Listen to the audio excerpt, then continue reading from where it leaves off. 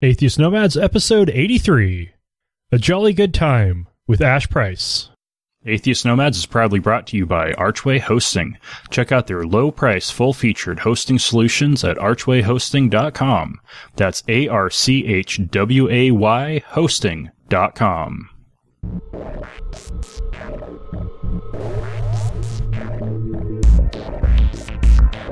We are the Atheist Nomads, bringing you history, science, politics, religion, and interviews with leaders in the atheist community. Not all those who wander are lost. Welcome to another episode of Atheist Nomads. I am Dustin. Joining me as always is Wesley. Howdy ho, neighbor. And joining us this time is Ash Pryce. Hello, Pip Pip, and other generally British-sounding phrases.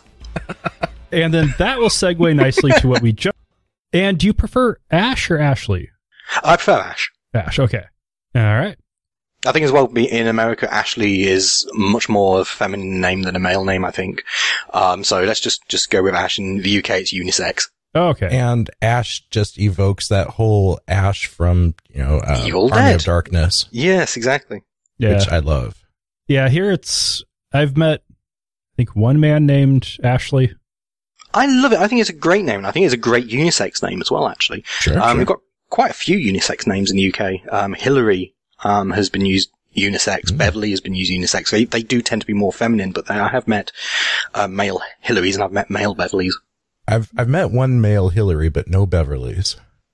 Huh. Interesting. All right. Names are fascinating. The idea of gender-specific names is I find just a bizarre concept.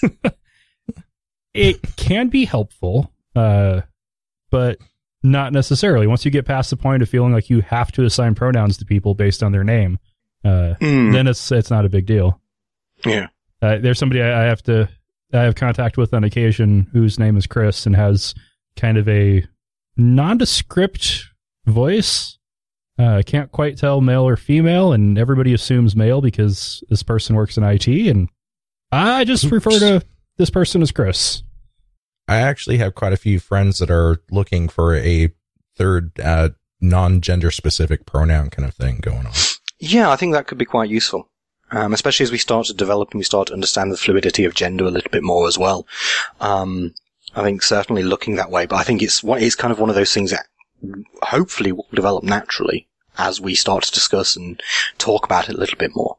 Hopefully the Republicans don't make it up for us. What's already starting to have happen is, using they as a gender neutral pronoun, even though it is, pisses off a lot of people because it's plural. That's what happened with you. You right, okay. was plural, and there was the distinction between the familiar and the formal, and well, that just all got blurred into one with just the formal being adopted. Interesting. Yeah, that occurred back late 16th century. Right, okay. I just find the way in which words and language changes just be so fascinating that a word can mean something in one decade and a couple of decades later it means something completely and totally different. And the way in which it develops. But the English language is just such a bizarre language as well. I've heard it said that it's one of, if not the most difficult languages to learn, just because we have so many words that mean different things, are said or pronounced different ways, even though they're spelt the same way. Like the word tear and tear, both spelt the same way, both pronounced in different ways, both mean different things. So it's, I would probably hate to have to learn English as a second language right now if it wasn't my native one, just because of how difficult it allegedly is. I've heard the same thing, especially with our slang. Yeah. Yeah, I mean, especially as well because there's so many, obviously, English-speaking countries. We have, obviously, Australia, America, Canada, Britain, and we all have different slangs and different word usages. It's great being so multinational with things like Facebook, but you can get into discussions with people where you're talking about one thing and actually the other person's talking about something else just because we're divided by a common language. Mm-hmm. Well, it's fine so long as everybody speaks English, but so long as it's American English, I'm fine. Oh, I've got a friend who he spent a couple years living in England, was married to an English woman for a few years, and he's picked up all these bits of British lingo and insists on using them over here. Nice. Brilliant. There's some American language and words that are starting to become popular. I don't know what the cursing policy is on this. Fly free, Encouraged. Okay, well, I don't know how cursy this is, but ass has started to become commonly used by especially younger people in the UK. So ass instead of arse, which I just like the sound of arse. I'm an arse fan. Yeah. Yeah. Context, obviously. Oh boy. So, Ash, let's go ahead and break from the linguistics. Tell us a bit about yourself. What's your background? Well, my background's really in theatre and performance. It's something I've been involved in to various degrees over the past 15 years, nearly now. And it alters and changes. I originally set out to be an actor, and then I became more interested in directing and writing, so I produce quite a lot of shows now. And I've recently become more and more interested in magic and illusion, so that started to make its way into my repertoire a little bit more. So that's kind of basic overview. I'm from Leicester in England. I live in Scotland, and I have a Welsh surname, and I believe the way the law stands, if I marry an Irish woman, I get to become king. That's Right. just uniting the four like Captain Planet. I think that's how it works. Yeah, I haven't seen anything official written down, but I believe that's how it is. I think you'd have to convert to the Anglican Church first. Oh, yes, of course, Yeah. yes. Our monarch, the monarch of the UK has to be a Protestant, has to be Church of England, which I would imagine will change at some point. I don't think it's going to be changing anytime soon, but I could imagine it will change at some point if the monarchy is still around at that some point. Yeah. So, quick question. You said Leicester, but for our American listeners, could you pronounce that as an American would? Leicester. There you go. All right. It is, again, back to the language point. Words are weird, yeah. We have Leicester and we have Worcester, which is pronounced Worcester. There's a place in Leicester called Beaver Street, which is not spelled Beaver. It's actually spelled Beolvoir. So it's spelled Belvoir Street, but it's pronounced Beaver Street. So hey, we invented the language. We get to decide how it's used, okay? Wow, okay. In that particular spelling, would that be more? It sounds like it'd be more French. I would imagine so. There's quite a few notable names in Leicester's history. So Simon de Montfort, names like that kind of have a French origin. And it's also a very, very multicultural city. Being slap bang in the middle of Leicester, it's always been quite active. So it was very active when the Romans were there, and it was a central hub for the Romans. In medieval England, it was very, very central. Very, very famously linked with the death of Richard III, who died in battle just outside of Leicester, and whose remains were recently discovered after about 500 years, buried under a car park. Yeah. Yeah. So he's been reinterred in Leicester. And there was a big debate about that, whether or not he'd be taken to York because he was a Yorkist king, or whether he would be buried in Leicester where he died. It's now been decided he'll be buried there. And it's a very, very central city. It's perfect travel and transport links all around England especially, but the UK wider. And it's a great history, great medieval history to it. It's just such a wonderful, wonderful place, and it's thousands of years old. Nice. What part of the UK is that in? England. Slap bang in the middle of England, more or less. Okay. So a couple hours north of London?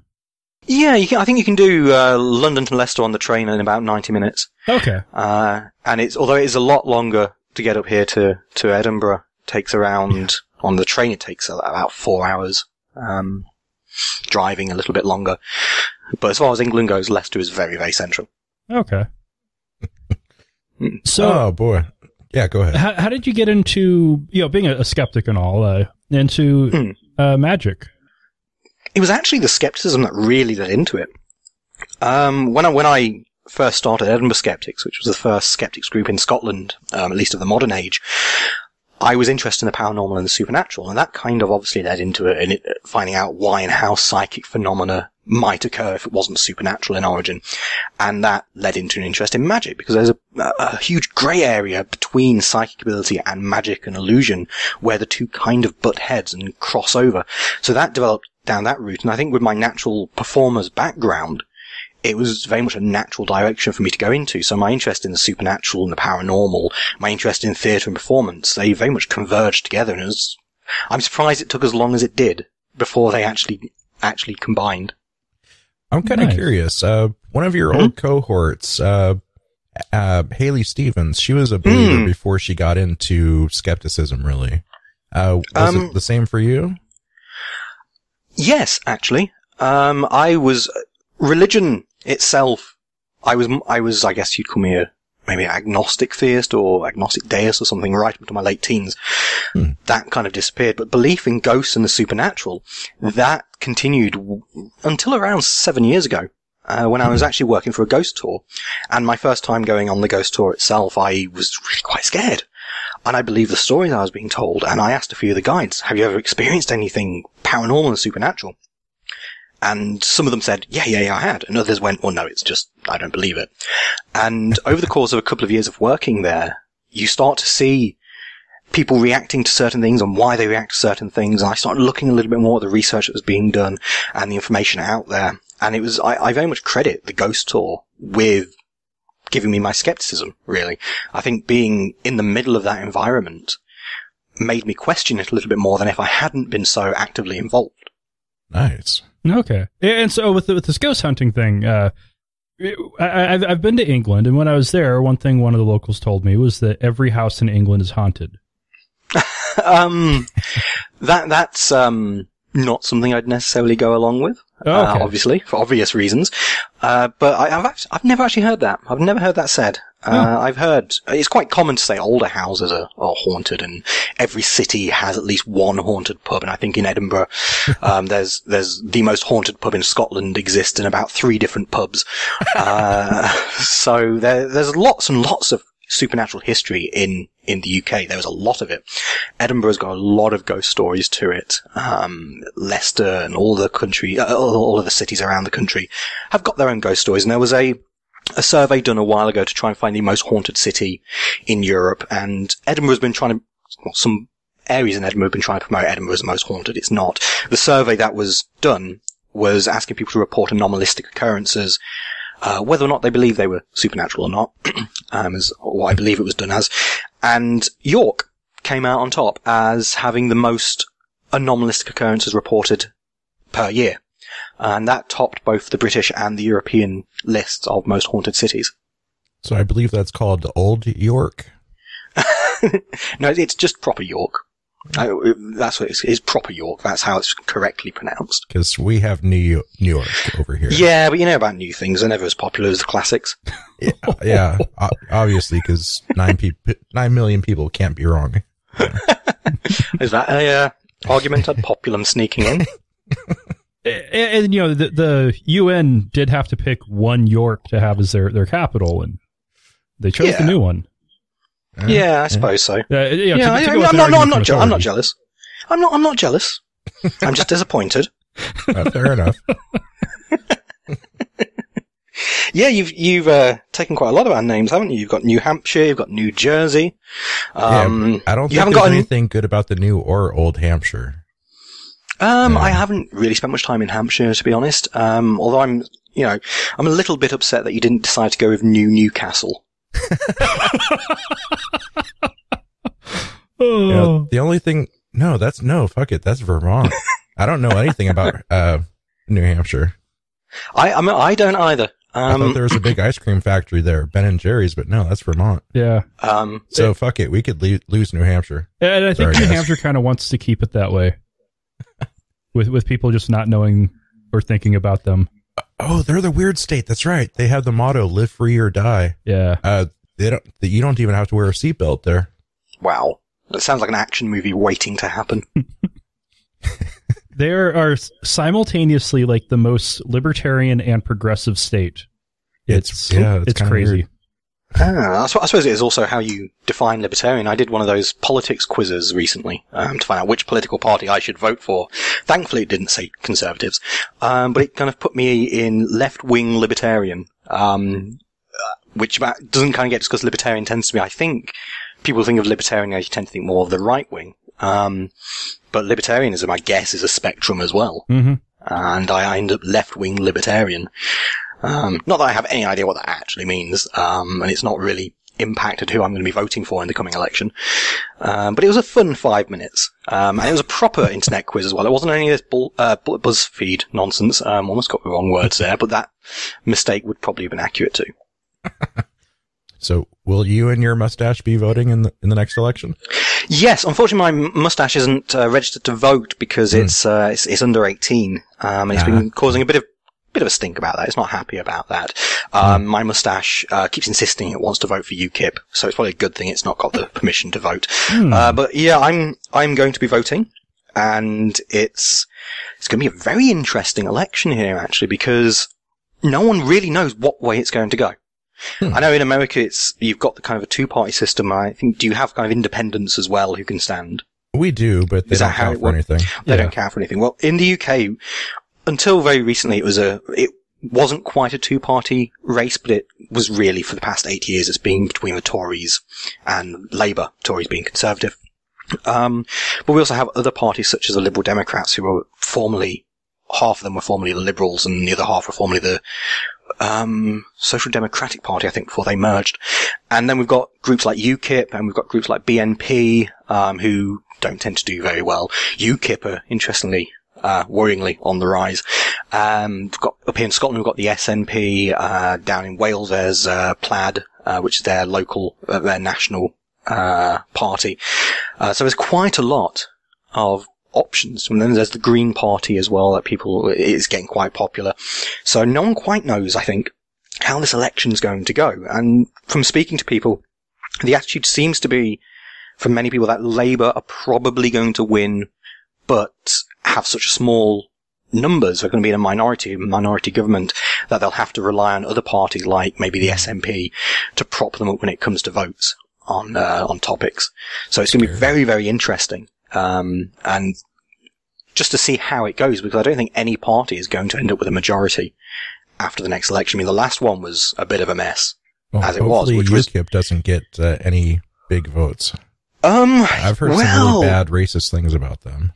Yeah, UKIP, United Kingdom Independence Party, started in the early 90s, around about then, might be the 80s. And originally its sole platform was removal from the European Union. And that's kind of changed and altered. And one of the founders of UKIP, one of the chaps who started it, has recently come out and, distanced himself from them, saying, no, it's now a racist party. I don't want anything to do with it. So yeah, there's a lot of criticism of UKIP. And the other night there was a documentary on Channel 4 which imagined a world in which UKIP won the election. And it was, even as a lefty, I found it as a little bit too much propaganda, and a bit problematic. But it was still interesting nonetheless that UKIP have got such attention that it warranted one of the national television channels producing this documentary. Obviously, but they've had I know they have a lot of bad words to say about all of the people that have immigrated to the UK. Well, that's the thing. And take them out or keep them out. Well, I mean, as a lefty and a rationalist and a skeptic, well, I consider myself a rationalist. UKIP do like to say that they're not anti-immigration, particularly they're only anti-illegal immigration, and they want to put limits on the number of people who can immigrate or emigrate here.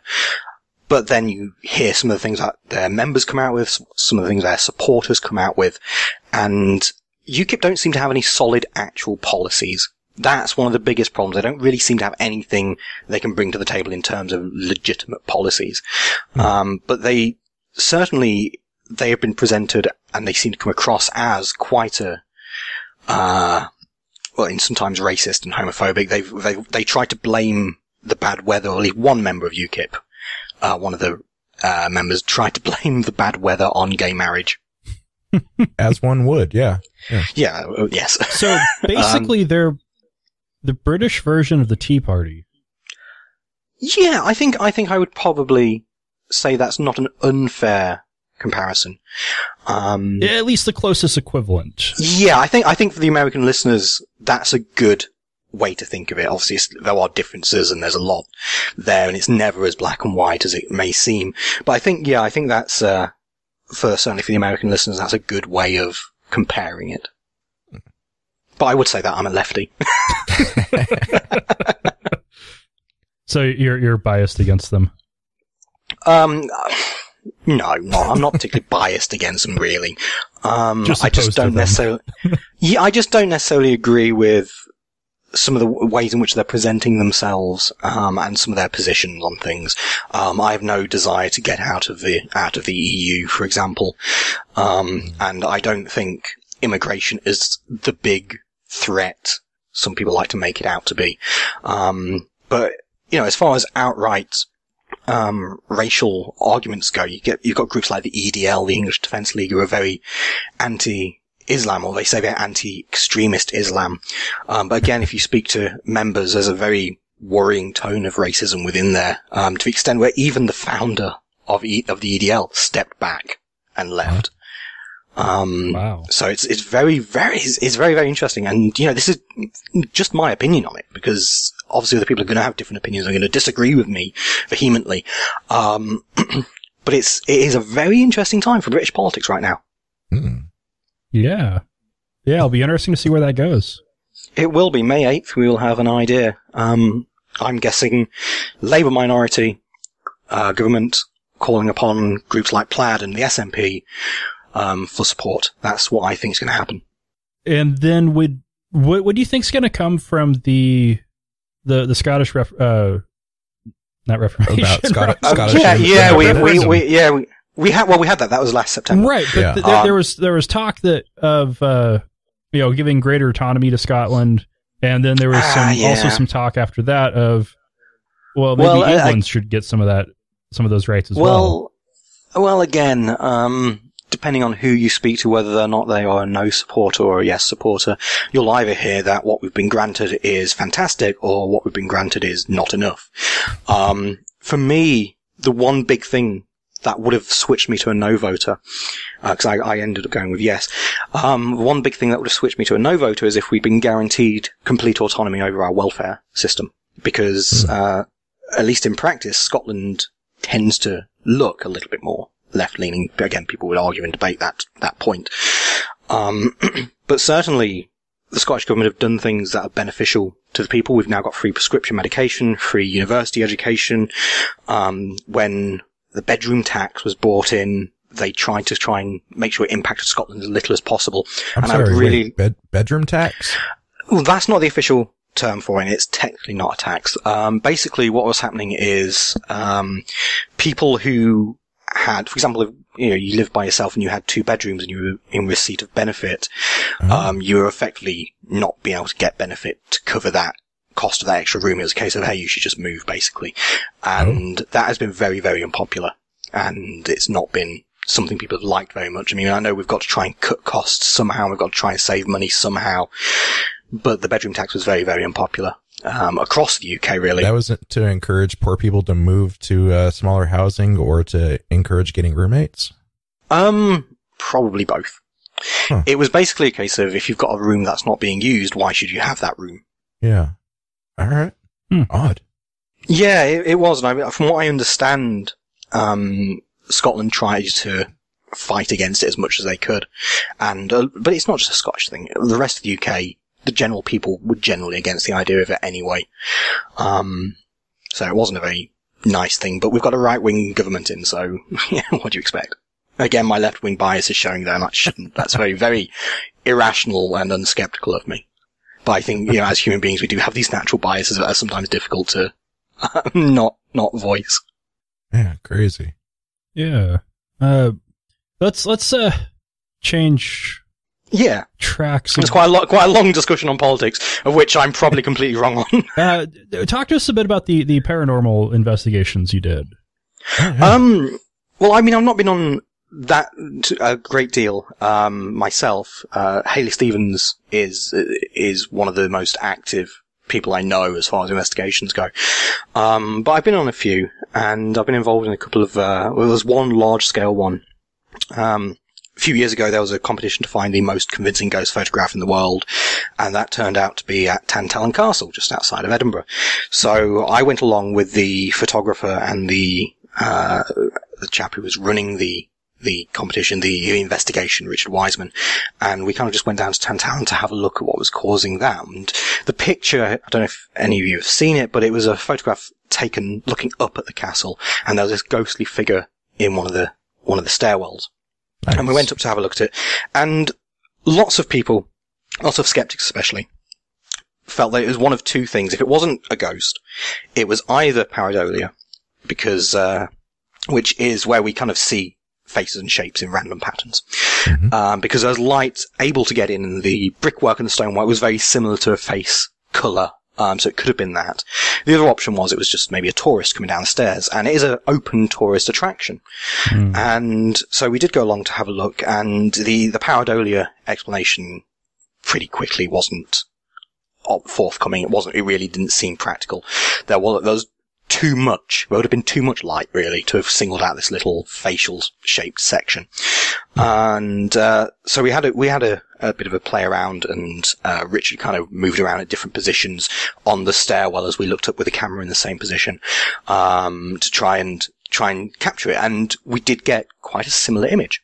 And people like to point out that the image is, well, it's quite a haggard face, and the eyes and the facial features are a bit distorted. Well, if you look at the picture, there's a wonderful little photographic coincidence there where the eyes and the facial features all actually line up with the grating in front of the open area, in front of the open window, which kind of distorted them a little bit. So that was really, really interesting to actually just go along and see someone like Richard Wiseman at work, who's a wonderful, wonderful person who's done a lot of kind of research in this area.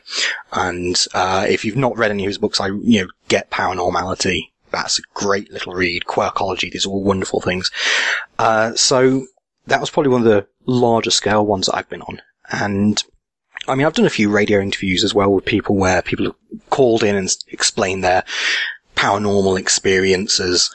And I've tried my best to answer them, but the difficulty with answering something like that over the phone is I have no real way of kind of being there, of looking at what's happened, of understanding the exact situation they were in when they allegedly experienced this paranormal activity. So it's very, very difficult for me to say anything concrete about that. And even if I was to go and have a look, it would still be difficult to give anything concrete because the occurrence may have been 2, 3, 4, 5, 10, 20 years ago. I should think so. Yeah. Yeah, definitely hard to go back. Yeah. Yeah, but it is interesting. It is fascinating to just see these types of things. And in Edinburgh especially, there were a lot of ghost stories that go on. There was an investigation in 2001 into the South Bridge Vaults, which is a section of the old town of Edinburgh. And they're kind of these underground vaults. Well, they're underground depending on where you stand. If you stand on the South Bridge, they're underground. If you stand in the Cowgate, they're above you. So that was always interesting when I took people on the tours, when I used to be a part of it. I'd say, ladies and gentlemen, we're going to go up to the underground vaults. And there was an investigation done into the underground vaults in 2001 to look at what might be the causes of haunted experiences, not necessarily hauntings, but the causes of haunting experiences.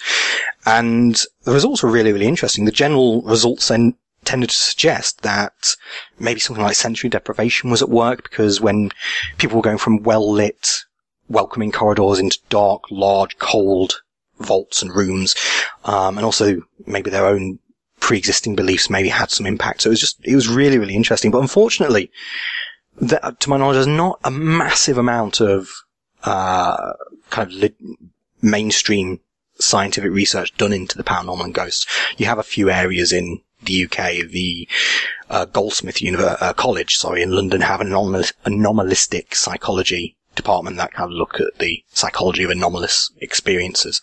That would make really good sense, though. If you're going from a really well-lit open area to a cold, dark area, you're kind of cranking up your senses, and you might be open to suggestion or looking for things.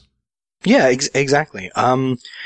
But the paranormal is just, I think, a fascinating topic, generally. And it's just a lovely, lovely thing to be interested in, really. I've always loved the paranormal and ghosts. Even when I was a believer in the paranormal, I loved it. Favorite film as a child was Ghostbusters. I used to, when I was a kid, I think the first time I investigated in inverted quotes, was, I was about 10 years old, and we had this park, and there used to be a train that used to run through the park, and for some reason we all believed at one point the train had derailed and crashed, and that's why the train tracks were no longer there. They just got rid of them.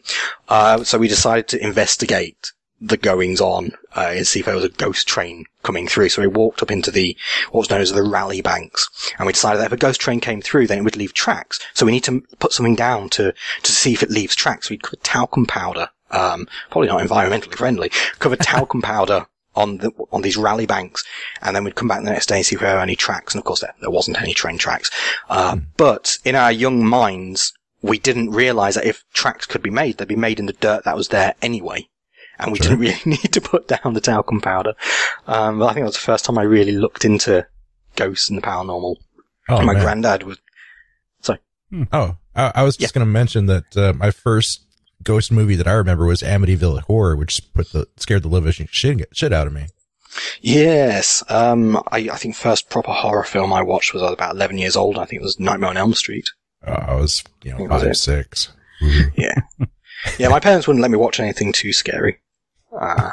Party political broadcasts were about as frightening as I was allowed to get.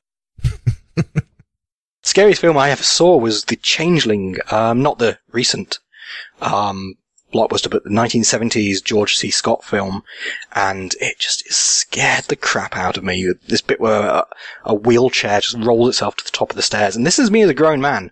I was just absolutely petrified of that. It just really scared me. And someone, as an adult who doesn't believe in the paranormal either, the film just got me. There's a movie called Creepshow. I think Stephen King had something to do with it. Late 70s or early 80s. It was a whole bunch of little vignettes, little small movies, all put together. And at about age 9 or 10, that scared the crap out of me. Most of it was like insects or getting forcibly drowned. And even as an adult, that one still kind of creeps me out. Never seen that. Haven't seen that. Should check it out. Creepshow. I think I might do. Yeah, although I only got round to watching Pit and the Pendulum the other night. For the first time. At night. That wasn't a good idea.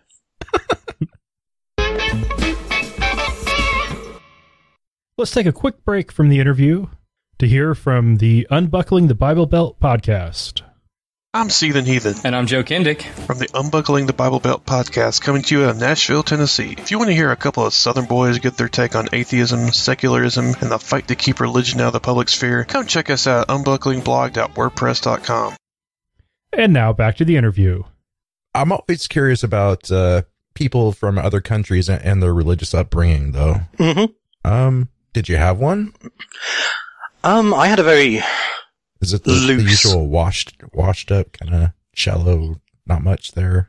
Yeah, I had a very kind of loose, kind of Church of England-ish upbringing. I went to Sunday school, I know that much, from what I remember. And I would go back to my godmother after Sunday school every Sunday, and I would quiz her and question her and say, well, why doesn't this make sense? And what's wrong here? And why is this an issue? Which I was told a couple of years ago I used to do.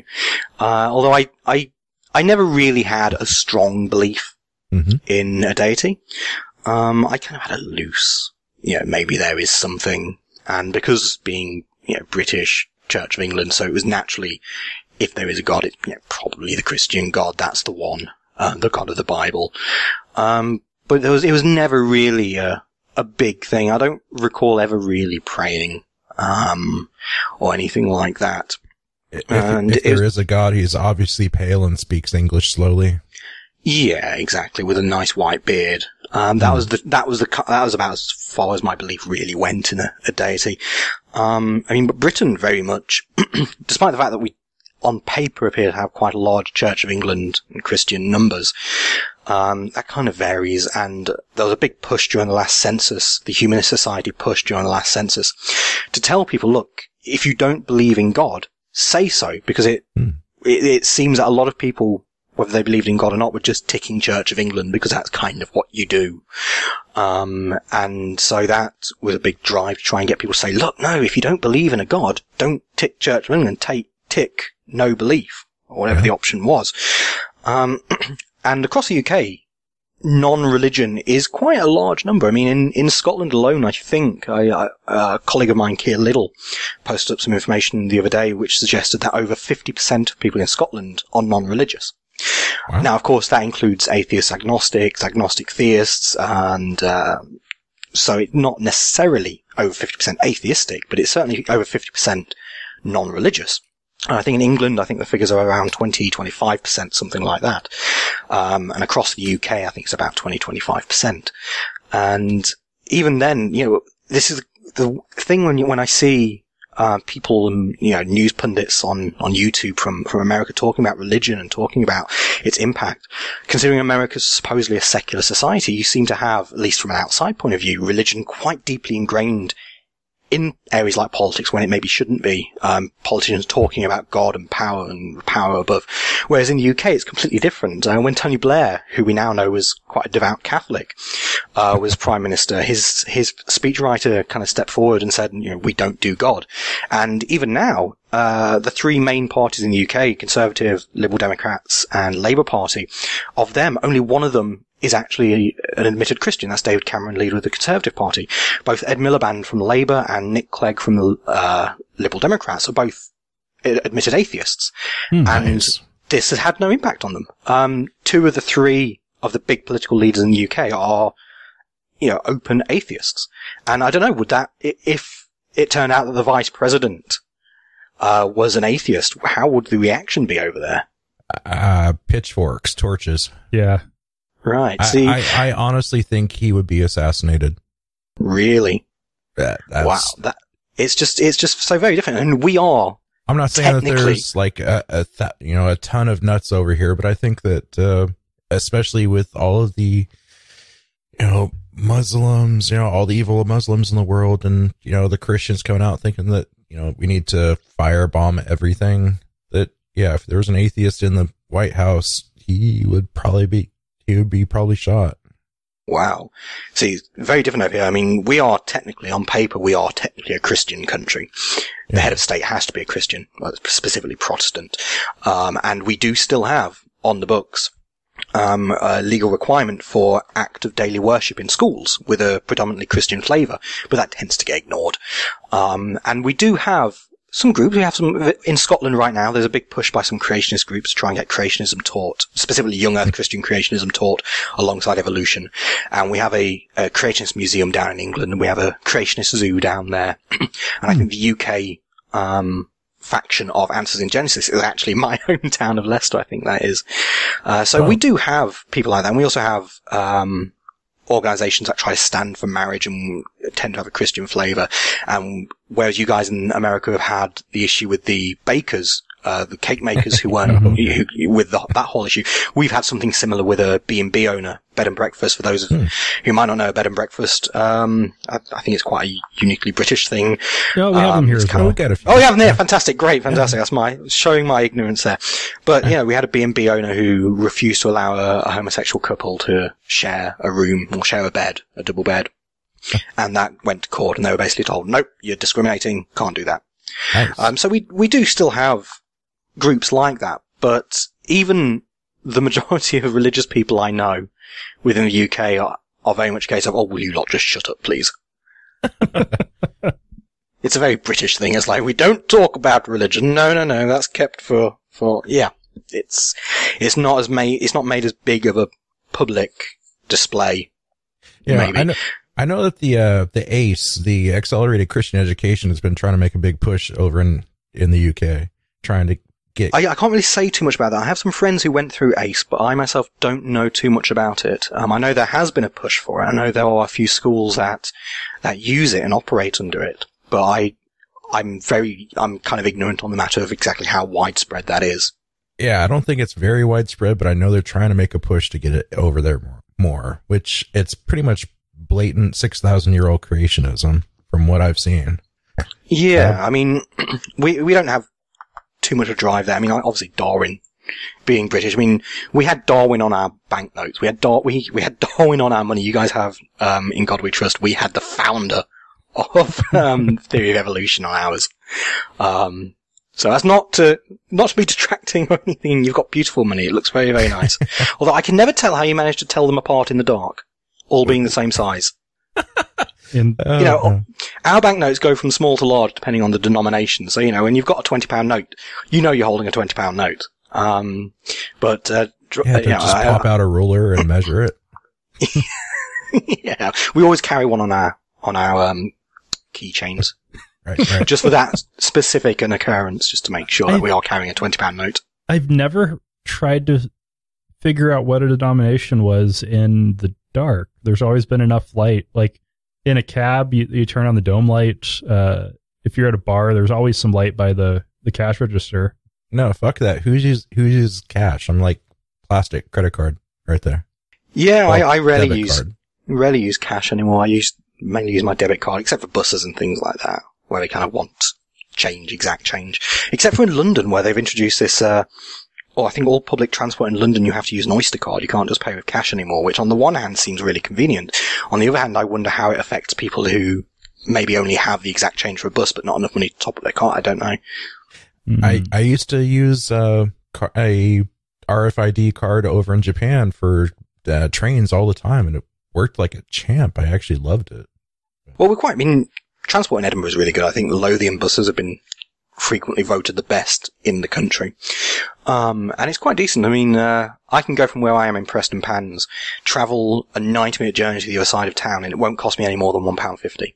So, like, $2.50 or something like that, for a 90-minute journey on the bus, because it's just a flat fare of £1.50, regardless of distance, in Edinburgh, which is really, really good. It's really, really nice. You don't have to fumble around and think about where you're going. You just put the £1.50 in, say single ticket please, and you sit down.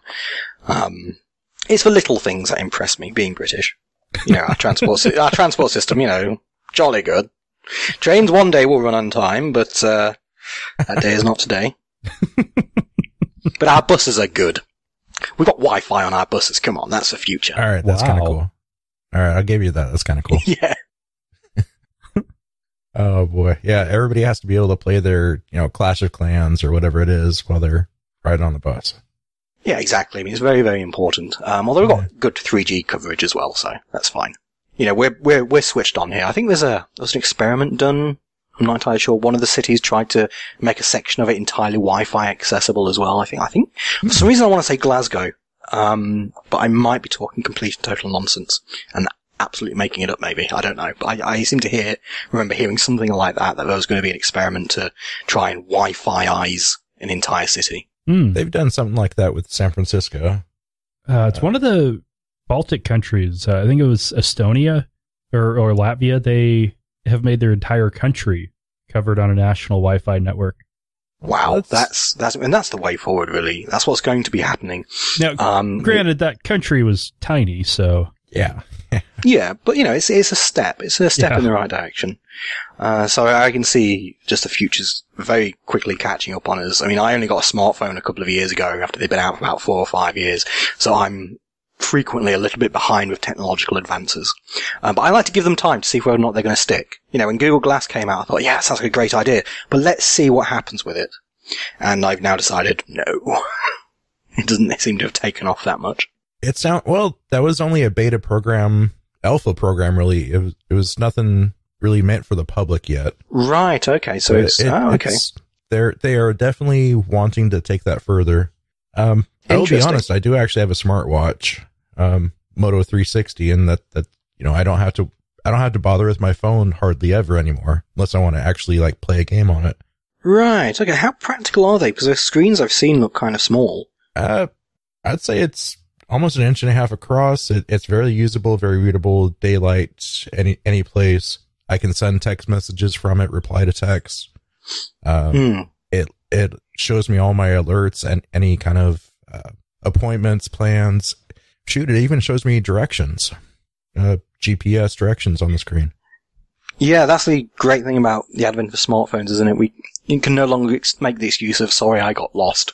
Yeah. It's all down on the phone. I was reading, because I'm, a millennial. I think that's what I am. Generation Y. 1983. Yeah, that's about right. Yeah, okay. I think generation-wise, early 80s, early 2000s. Yeah. So yeah, it's quite useful just to have that. And I was reading these memes on the internet because that's what we do in our generation. Mm-hmm. We spend the night reading memes. And, one of them was just talking about how nobody says the phrase, "Where are you?" anymore. Because we know. We know. Sorry, no, that's the other way around. I'm being an imbecile here. It's the other way around. We now say the phrase, "Where are you?" Because before we had to know where people were in order to call them. So we knew they were at home. We knew where they were. Whereas now, with smartphones, it's like, "Where are you?" "Oh, well, I'm in France." "Why?" "Oh, no, I had a bit too much to drink." There was a great story in the papers a while ago about a guy who did that. He got drunk and woke up in Paris. That sounds like an awesome night. No matter what, that was a great night. Yeah, it does sound great, although you have to kind of think about how long it would take to get there, and at one point he must have sobered up enough to go, crap. Oh, wow. That's the kind of story that you're going to be, talking about or laughing about with your friends for, a decade. Yeah, absolutely. It's going to be one of those great things. Where are you going tonight? Just out to the club? In Britain or in mainland Europe? I haven't decided yet. Tell you when I get there. Tell you in the morning. Yeah, exactly. If I come back and it's mainly euros in my wallet, you'll know what's happened. I've heard of people in Boise waking up drunkenly in Utah or Nevada. And, we're talking 5-6 hour drive, but wow, getting into a different country, that's impressive. Across the body of water, that's impressive. Yeah. Yeah, I've never done anything like that. I think the closest I came was one night me and a friend were doing a film recce where we were trying to find some locations, and we decided it would be a good idea to try and walk to Birmingham, which is about 40 miles away from where we were. Right. I think we made it a couple of miles before we decided this is a really, really stupid idea. And we went home and we had orange juice. Because that's how rock and roll we are. Nice. Yeah, you're definitely showing off your bad acidness right there. Oh yeah, absolutely. It was good fun. It was a good night. It was when I was a lot younger though, so none of those days now. I get annoyed if I have to getting a bus home. It's like, it's so long to get home now. I just want to be in my bed with a cup of tea. I'm getting old. The tea. Oh my goodness. Oh, the tea. Yeah, I was extremely excited recently when I bought myself a new teacup. That is the most English thing I think I've ever said. I went online, I bought myself a China teacup and sauce, and I got a new teapot, tea strainer, and I went and bought a load of loose tea, and I was so excited for it to arrive. When it arrived, I could give it a wash out, and I filled it up, and I was like, I'm going to have proper tea. So I only have about 6 or 7 varieties of tea in the kitchen, so it's not that bad. You know that you needed a nicely gold-plated spoon so that it doesn't tint the flavor of the tea. Well, I'll have to add that to my list then. That's the next thing to get. Gold-plated spoon. I'm already distraught because I don't have a milk jug. And I need a milk jug. I was so frustrating having to use like a little mixing jug for my milk. I just felt such a barbarian. Yeah, that's one of the secrets that the really chubby ice cream tasters use at the ice cream factories wherever they're at. Gold spoon so that it doesn't tint the flavor of the ice cream. Fascinating. I will have to possibly get one, I think. And what's this milk jug? Because in the U.S., a milk jug is what you buy the milk in. The plastic thing in the fridge, container. Or the paper thing. It's just a little pouring jug. It's just a little tiny jug that you have, a little bit of serving of milk in that you can add to your tea. Little baby carafe of some sort? Yeah, a little baby thing. And that's all it is. So we just kind of have that for our milk. Yeah. It's just nice to kind of sit there and have the whole tea set in front of you. Milk's what you put in your cereal, not in your beverage. Yeah, you guys do tea wrong. What's all this iced tea nonsense? What are you doing?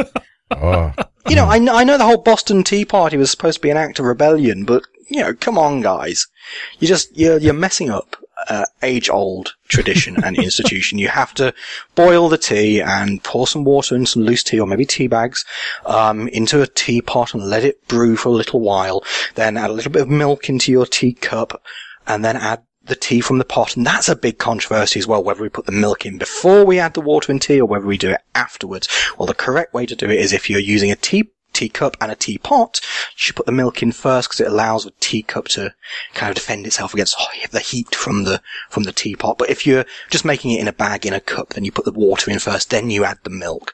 But this is a constant source of debate in England and Scotland and across the UK, and I believe it was one of the contributing factors to the English Civil War. See, just a big cup of hot water, a fucking baggie of PG tips, and a little bit of honey. I'm good. PG tips? PG tips, what am I, common? No. It's the finest Twinings Earl Grey in this house. I picked PG tips up off of Mike Hall. Yeah, PG tips are great. I love PG tips. They're fantastic. So I'm sure that'd be fighting words with you and Mike Hall if that ever came to light. Yeah, well, I mean, if I'm going to go for a non-specialty tea, I'd go for a Yorkshire tea. Much stronger brew. Certainly. Although, pushing it maybe Typhoon. But PG tips are good quality tea. So if you're drinking PG tips, you are doing tea pretty well. And doing tea pretty British. Yeah, absolutely. Although then you have the big debate of whether you add honey or whether you add sugar to it. And then if you're not going to add milk, you're going to add a little bit of lemon to it. It's this important questions, the big questions in life, all revolve around tea. Yeah, I'll be honest. I do have milk in my tea, depending on the variety. I'm not going to put milk in green tea, but if it's no, of course. Earl Grey or a like South Asian tea, a little bit of milk is quite good. Yeah, black teas are quite good for, iced tea is a very wonderful thing in the summertime. Oh, it is refreshing. I've tried iced tea. It made me cry. A good black tea with a good shot of lemon over ice, really good. Yeah. I mean, black tea over here would tend to, add a little drop of milk. Paler tea like chai or something. I don't always add milk to a chai. Sometimes just have it by itself because I'm a rebel. Luckily, all the chai places around me have gone the way of the dodo. Oh, that's where all the dirty hippies went. Well, I've only recently kind of been introduced to chai tea. It's a little too adventurous for my English tastes, and I thought I'll give it a try. I'll move forward into the future and I'll give chai a try. Try saying that drunk. And I admit I love it. It's not a drink I can have every day. Maybe once or twice a month I can have a nice cup of chai tea. But I do quite like it. Although my favourite is a blend of Earl Grey and Assam. If you mix the two together, it's quite a nice taste. Then again, to just so I can share, I'm actually drinking a energy drink with a bunch of synthesized bulges in it right now. Anyways, that's fantastic. I've just had a coffee. I thought I'm coming on an American podcast talk show. I should, get in character. Yeah, taurine. Yeah. There's nothing wrong with a good cup of coffee. I like a good cup of coffee. Gets the day going, gets the bowels moving, That's what it does. Yeah. Braces you for the day, it does. Then you have a nice cup of tea in the afternoon, maybe with some little cakes, Battenberg or something, or if you're being really crazy and out there, maybe a little French fancy. Something like that. French fancy? That sounds like cat food. Oh, if you've not, I don't know. I'm sure you probably have them in the States. You probably call them something different. The digestives? But French fancies, it's a little square cake, with a little dollop of kind of cream on top, covered in icing. Oh. It is lovely. It's a little dinky thing. It's a little, lovely little thing you would expect to see in maybe a country manor or something like that. Okay. Well, you are speaking to my inner fat man. So. Oh, we're very good at our cakes over here. Yes, lots of cakes and biscuits. Oh, could really go for a chocolate hobnob right now. You need to search out the American graham cracker. Oh, what are these? I'm sure I've had something. I've had some. What is it? What is that? That is sounds familiar. What? Like a sweet wheat cracker. Usually a lot of cinnamon built into it. A little bit of honey flavor usually. I'm just having a look now. Oh, yes. I love dipping them in milk. Yes, I have had one of those. Or a proper s'mores. Mm-hmm. Oh, yeah, s'mores. that's where you put marshmallow, isn't it? And a little bit of Hershey's chocolate. Ooh, make a sandwich out of it. Get the marshmallow all melty, the chocolate melty. Yeah. And if you're really adventurous, put a strip of bacon in there. Oh, that sounds amazing. Ooh, That sounds. I'm not sure. I'm not sure how whether that sounds absolutely fantastic or catastrophic. It's one of the two. It depends on your cholesterol level, but yeah. Right. Okay. Yeah. It's probably not a good idea for me. I've seen a lot of chocolate shops over here that have like that amazing thick slice maple smoked bacon that's been dipped in chocolate, and you just eat that off a stick. Wow. Trust me, that would be amazing. I'm not sure how to respond to this. It sounds like some sort of weapon of mass destruction. Only to your heart. It sounds very bacon and chocolate. That's sweet and salty, man. You're starting to hit into that umami territory. Yeah, I don't know. We have some kind of weird combinations, but I don't know if I've ever gone that far. I have to try it. That does sound good. That sounds very. Actually, it sounds very American. One of the desserts we're going to have at the wedding is maple bacon eclairs. Oh my goodness. Yeah, I'm so glad I'm coming. And we're also getting some bacon rosebuds. I don't know how to respond to that. Yeah, I'm a little bit lost as well. It's bacon wrapped up to look like a rosebud. Oh, well, all right. Oh, okay. And it's still wonderfully delicious candied bacon. Or bacon with candied jalapenos. Ooh. Have you ever tried rock? That's what we call it over here. It's kind of basically solidified pure sugar. Yeah, rock candies. Yeah. Yeah. Whenever I used to go away to Scarborough with my grandparents, they had in the shops a variety of rock in different shapes, and you get this little plate that had rock, but it was kind of shaped like an English breakfast. So you had a little egg, little bacon, little sausage, but made of rock, and it was amazing. Terrible thing to give to children, but absolutely fantastic. Oh man. Yeah, it's very much an English tradition. When you go away to the seaside for a few days, you buy sticks of rock to bring back for everybody, and then have none to give because you've eaten them all on the journey home. One of the things that we have in the Pacific Northwest is honey sticks, and whatever the bees eat on, it passes the flavors on to the honey. Okay. And you have like clover, blackberry, raspberry, fireweed, tons of different flavors. And you get those in little straws that are sealed off, pinched off at the ends, and so you have this little tube of honey, and that's one of the things that I love giving to people. I'm not a big honey fan, but that does sound very, very good. They are amazing. Oh yeah, it does sound very nice indeed. Yeah. So not quite the show you were thinking of, was it? Yeah, it's kind of gone off in all sorts of different directions, hasn't it? I think like the skepticism angle was kind of maybe 5 minutes of me kind of just talking about, well, I kind of did this one thing once with this chap, and then there was this other thing. But sweets. We've had some interesting discussion about the current state of UK politics, on which I'm probably entirely wrong, and you'll find someone who'll correct me on every little point there. And a little bit of we could bring it back to Tony Blair and the Hitchens debate. That was just an amazing smackdown. That was fantastic. He was outclassed in every single way.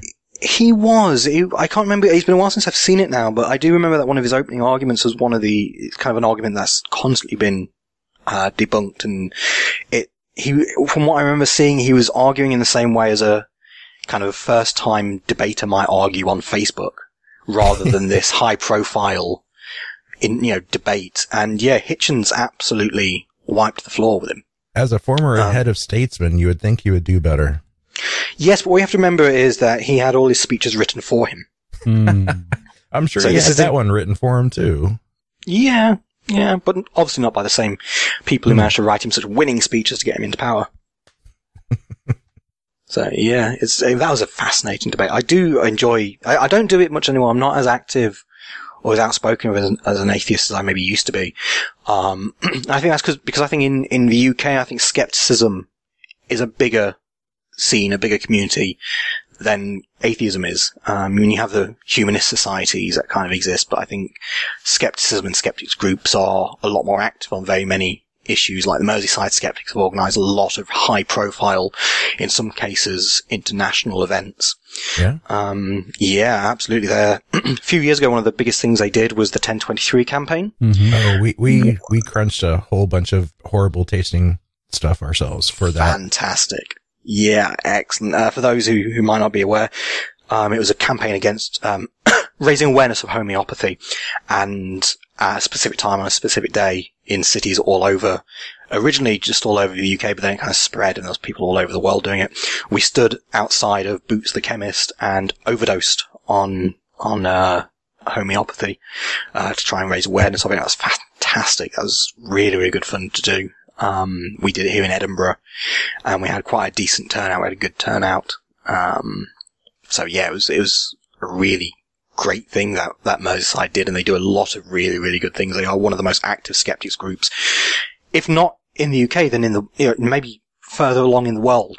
They are that active. They do a lot of things that gets a lot of attention, and they're a really good group. Yeah, definitely. From homeopathy, 1023 to like the choosy bands. Yeah, they've done some amazing things, and I would love to see more of that activism here. Well, I think some of it is in the UK. Religion isn't the dominant form of woo, so it makes more sense to branch out. Whereas in the US, it is religion. Yeah, I guess so. I guess that's where, because I've certainly noticed that speaking to people from America, when kind of discuss online, people tend to get a lot more riled up about religion and tend to be a lot more outspoken in their criticism of religion. And I guess that religion just has more of a vocal and more of an impact on people in the States, I guess, especially because you've got that whole separation of church and state thing, which we kind of don't really have here. But then again, we're also a very secular country in practice, if not on paper. So, like I said, even the religious people in the UK have a habit of saying, "Oh, be quiet, please," to the more outspoken ones. I mean, there's a church here in Edinburgh, St. John's Church, and they always have these murals up once a month on the outside of their church. It's always something very, very progressive. During the gay marriage debate, they had a wonderful mural up of two men getting married, and it just said, love has no gender. That's awesome. And that was a church in the centre of one of the main cities of the UK. That was just absolutely fantastic they did that, and it's not uncommon to find, people pretty high up in religious organisations who will have similar views. I mean, of course there are people who take opposite views. I mean, we've only just now, in 2014, 2015, had our first female bishop.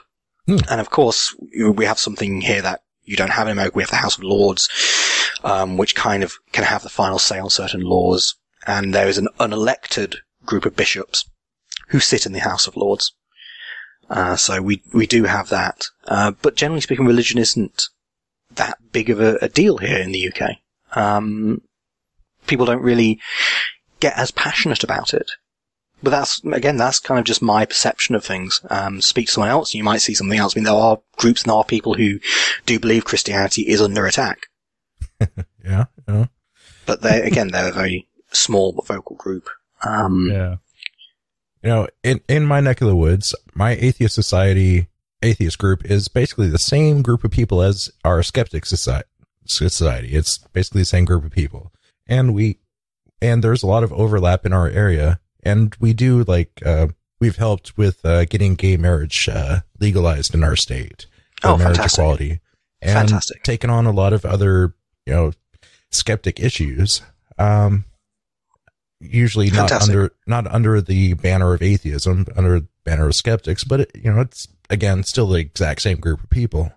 Yeah. So, and again, here you'll see a lot of crossover within the groups. I know a lot of people from the Edinburgh Humanists who come to the Edinburgh Skeptics and vice versa.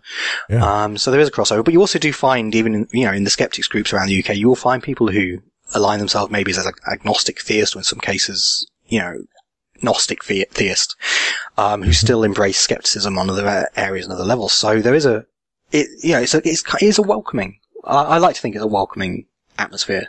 Yeah. And kind of all we ask is that you are willing to question things. Yeah. Yeah, we haven't done much of the reaching across the aisle, but we're working on that too. Because sometimes those religious people can definitely be allies.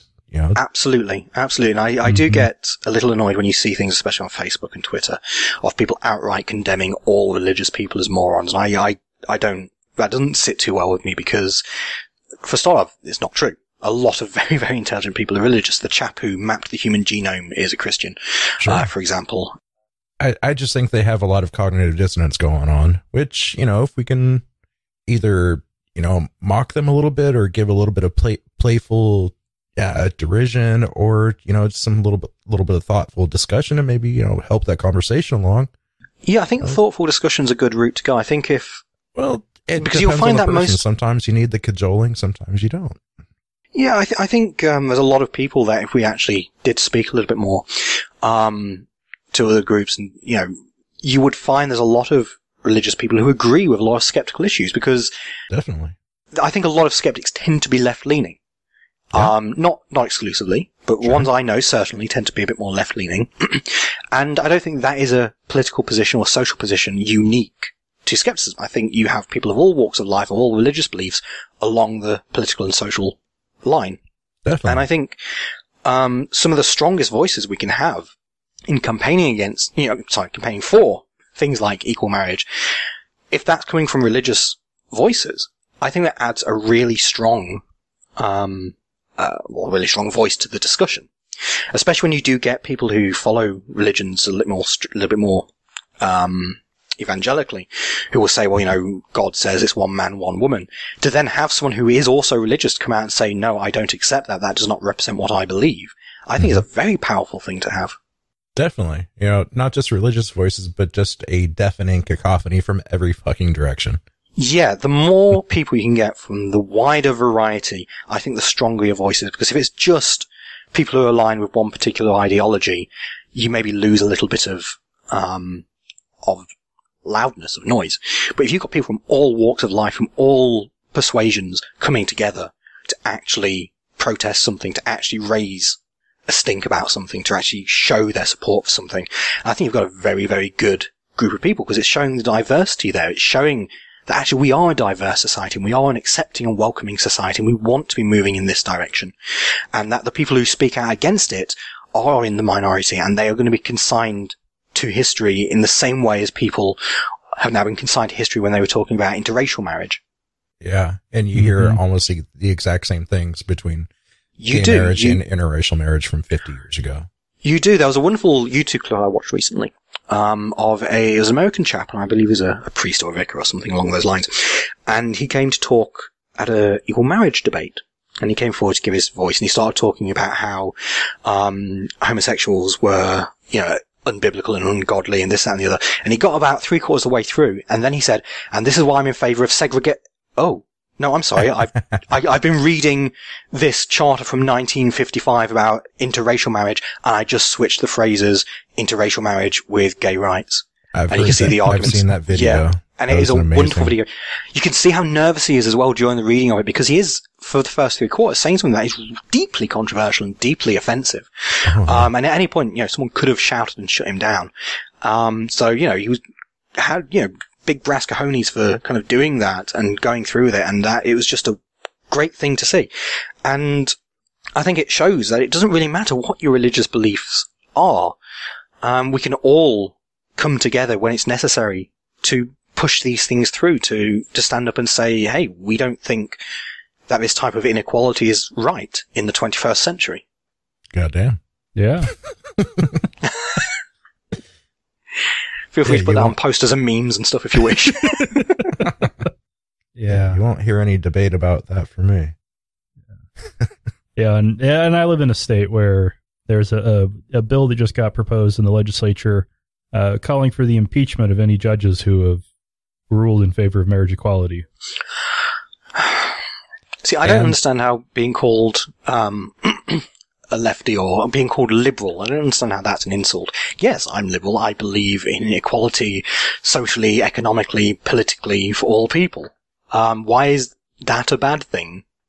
But then again, I'm sure you'll get some conservatives who take the position of, well, why is my position automatically a bad thing? And I guess that comes down to the arguments and the debates and how we develop as a society as deciding that. Mm-hmm. Well, when you have, from what I can tell, the vast majority of Republicans, right-wingers saying that, they're anti-abortion, but once the kid's born, fuck off. Yeah. Yeah, I mean, we still have abortion debates and discussions in the UK. Mainland Britain, it's less prominent, but I know in Northern Ireland there's still controversy over abortion, and there's debates going on about whether or not women can have access to abortion under certain situations and conditions and things like that. But it is starting to move forward. It's starting to move ahead. And, you know, even our right-wing Conservative Party, they're the party that brought in marriage equality. You know, for whatever bad things David Cameron and the Conservatives might be remembered for, they're the party, they're the group that brought in marriage equality. And I don't think maybe our Conservative Party is maybe as right-wing as your Republican Party might be. Yeah. You know, there's still things I disagree with Conservatives, and there are still Conservative members of Parliament who will still say, no, I don't believe in this. I don't think we should have had marriage equality. You'll still get that. Of course you will. But generally speaking, when, you know, your most right-wing mainstream party is advocating marriage equality, I think, you know, that is a step forward. Yes, it is. Yeah, definitely. All right. Well, I think we're running out of time. This has been a real blast. Thank you for having me. It's been good to kind of talk about a few things. Yeah, it's been great. I'm just now kind of thinking back over everything I said. I'm thinking, right, should I have said that? Should I have said that? Ooh, that's interesting. So I always do that with interviews. I always think I probably overstepped the boundaries with something and said something I probably shouldn't, or I said something daft or silly. But I think I've been pretty liberal with what I've been saying. I think yeah. I thought you did quite well. Yeah.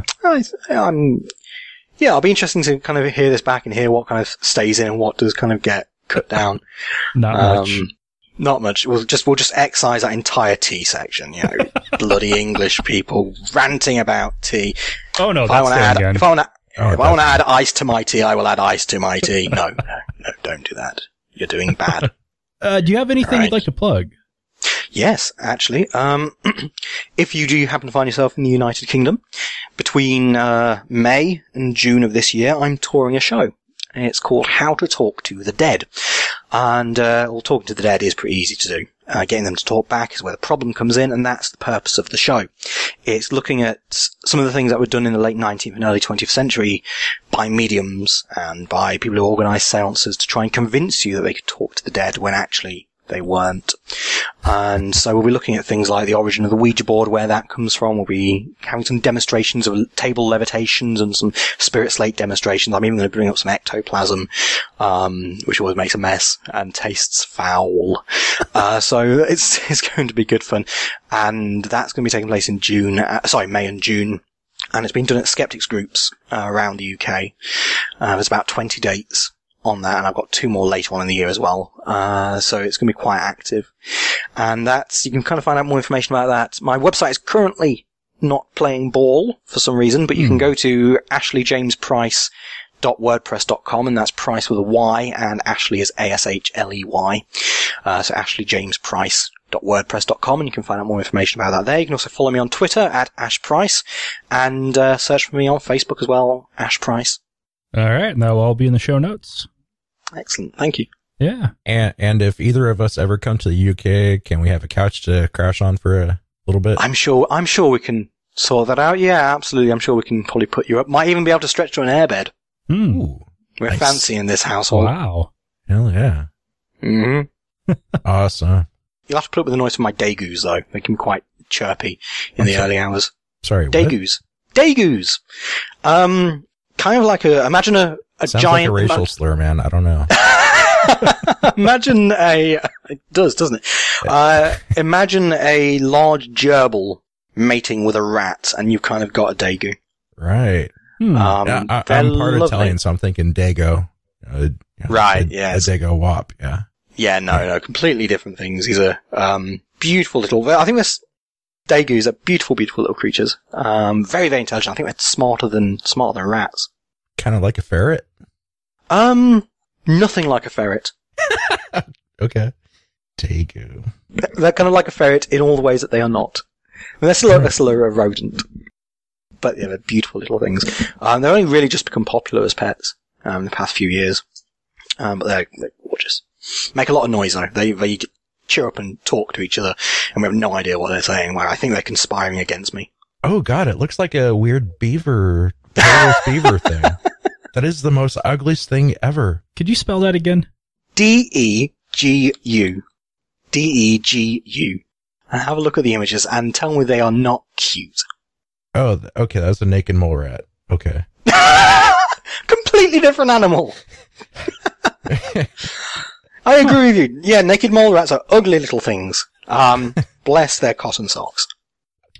All right, I will be sure not to show this to my fiance because she likes cute things, and yeah, we have enough animals in this house already. Yeah, they are. You know, they are lovely, and you can see them. Like, they kind of sleep together in this little ball.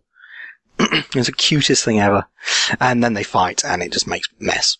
So we've had to separate one of them because he was trying to take on the alpha male, and kept getting his tail handed to him. So he now has to live by himself, but he's got a little mansion, so that's fine. A little 2-story Daegu mansion. Somewhere between a squirrel and a rat somehow. Yeah, it's an odd creature, isn't it? They're sometimes called sand rats, or desert rats. Sorry. So yeah, they're odd little things. They've kind of got gerbil colouring, kind of a rat's face, and then a kind of a podgy little hamster body. I think they're a result of some genetic experiment gone wrong, personally. That's called South America. Right. South America had amazing diversity of rodents, including some at some points getting, insanely huge, until they finally got some big cats from North America that went in and slaughtered all the big ones, but they still have a wide variety of rodent diversity. And this is a horrible byproduct of that. You say horrible, I say cute and cuddly. All right, yeah. Okay, an adorable byproduct of it. Yeah, an adorable byproduct. Yeah, they are fantastic little things.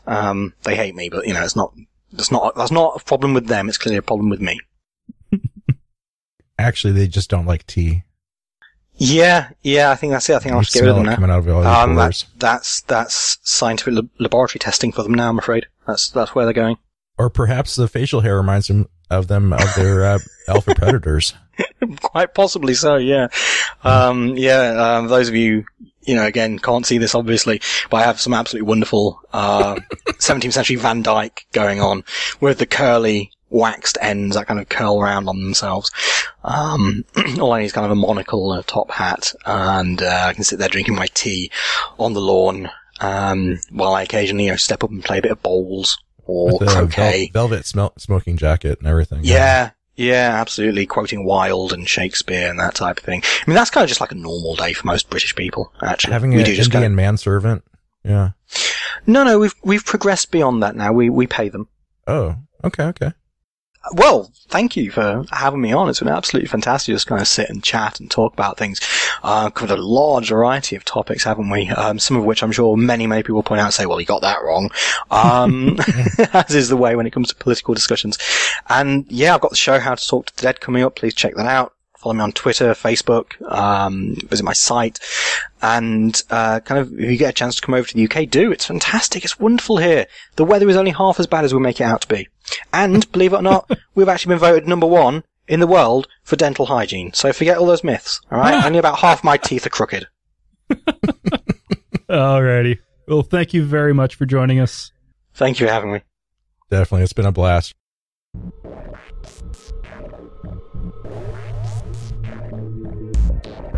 Thank you for listening to another episode of Atheist Nomads. You can find us online at www.atheistnomads.com. Contact us at contact@atheistnomads.com or leave us a voicemail message at 541-203-0666. You can also like us on Facebook or leave us a review on iTunes, Zune, or wherever else you find the podcast. Until next time, this has been the Atheist Nomads.